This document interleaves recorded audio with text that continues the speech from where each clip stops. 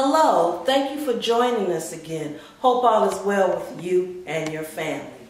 Well, we're just doing a follow-up to see how your career search is going, to see if you took some of the advice we gave to you in our last web as it relates to career choices and finding a new career.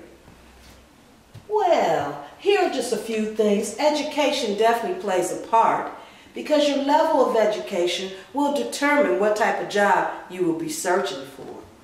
Your goals. It's good to write down short-term and long-term goals. That would help you along the process of finding that career that's especially for you.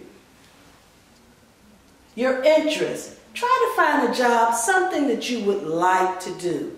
That would help in your job search. There are many other skills that you should be trying to obtain during this time. I'll let Mr. Hill, our career service specialist, share some of that very important message, with you. Thank you. Hello, I'm Mr. Hill with the Career Service Services at the East Cleveland Public Library.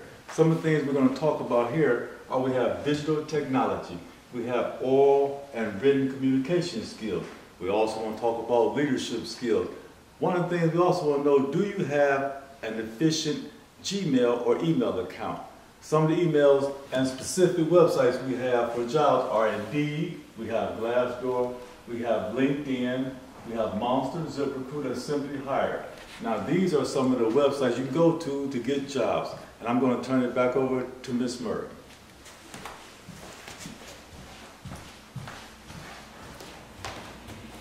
And by all means, don't forget to boost your technology skills. Get that computer experience. Start at the bottom and work your way up.